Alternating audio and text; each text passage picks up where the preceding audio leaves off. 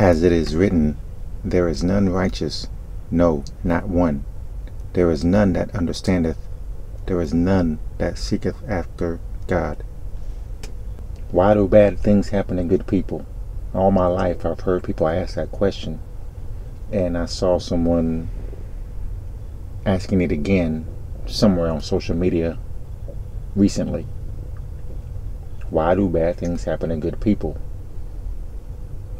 And I hear this asked repeatedly, even though it's a very easy question to answer if you go by the Bible.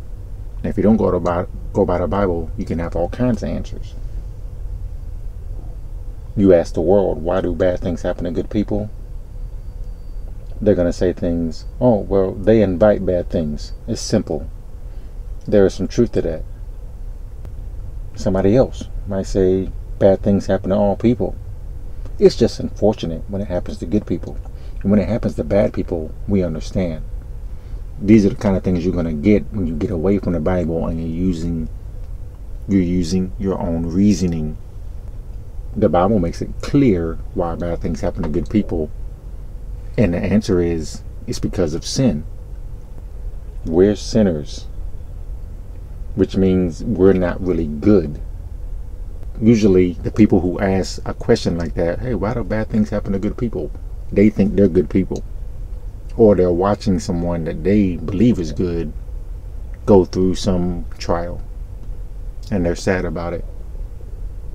The Bible says there's none good. The Bible says there is none righteous, no, not one. And that there is none that seeketh after God. The problem is, most people don't believe that, what I just said. They don't believe what the Bible says there about us, about people. We're not good, but we think we're good.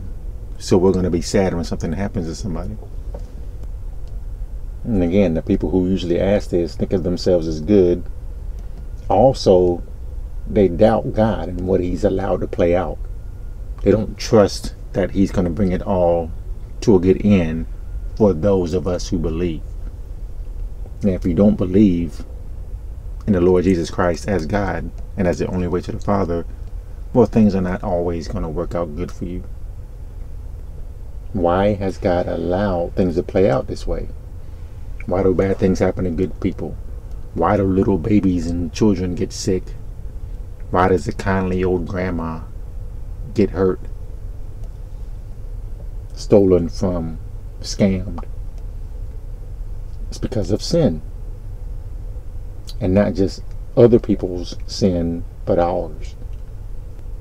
We need to stop blaming government and other people for the things that are wrong in the world.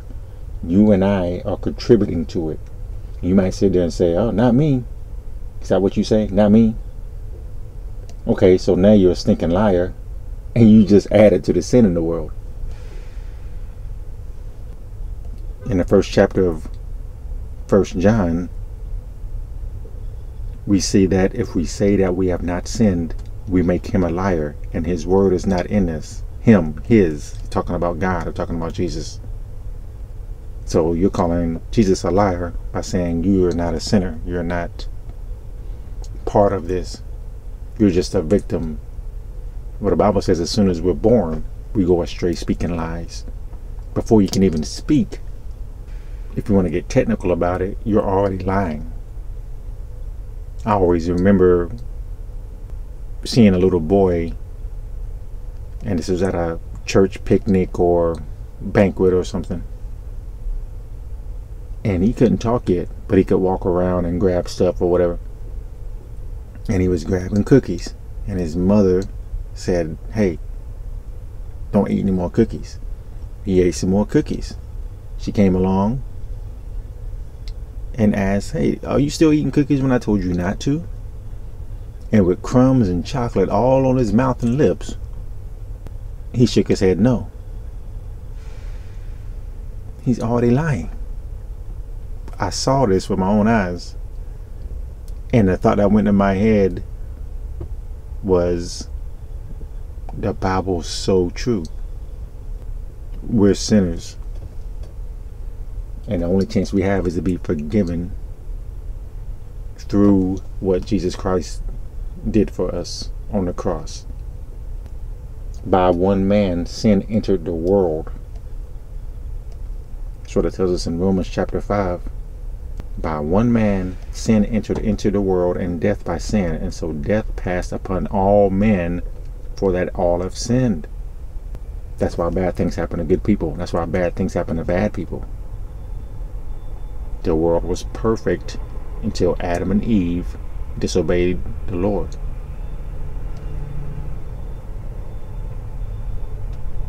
And we put it all on Adam. Sin entered the world through him. Genesis 2, but of the tree of the knowledge of good and evil thou shalt not eat of it, for in the day that thou eatest thereof thou shalt surely die. You shouldn't ask this question anymore. There should be no confusion about why bad things happen to people. Righteousness, your self-righteousness, is as filthy rags. There's nothing you can do to repay your sin debt. For by grace are ye saved through faith, and that not of yourselves. It is the gift of God, not of works, lest any man should boast. The only good thing is Jesus Christ, and Jesus Christ is the living Word. The living Word. He's talking about the Bible. It's the one true thing you're going to find anywhere. You can keep searching. You can dive into your own reasoning and intellect and discernment if you want to, but you're going to find nothing but despair there. Jesus is the only perfect thing. And He, that is the Lord, is allowing bad things to happen to good people because of our sin, and because He's going to bring all of this full circle.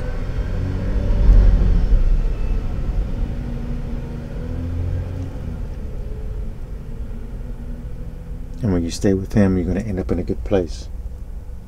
And at the end of this, the bad things are going to happen to only the bad people. Technically, no one is good, but the Bible says that those of us who have trusted and believed on what Jesus did for us, the sacrifice He made for us with His own body, it says that we have an imputed righteousness. Our righteousness has been placed on us, not of ourselves.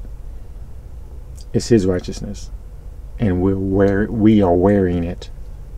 That's the only thing we can do. That's the best we can do.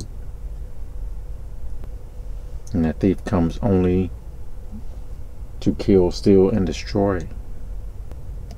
But Jesus is coming that we might have life, and that we might have it more abundantly.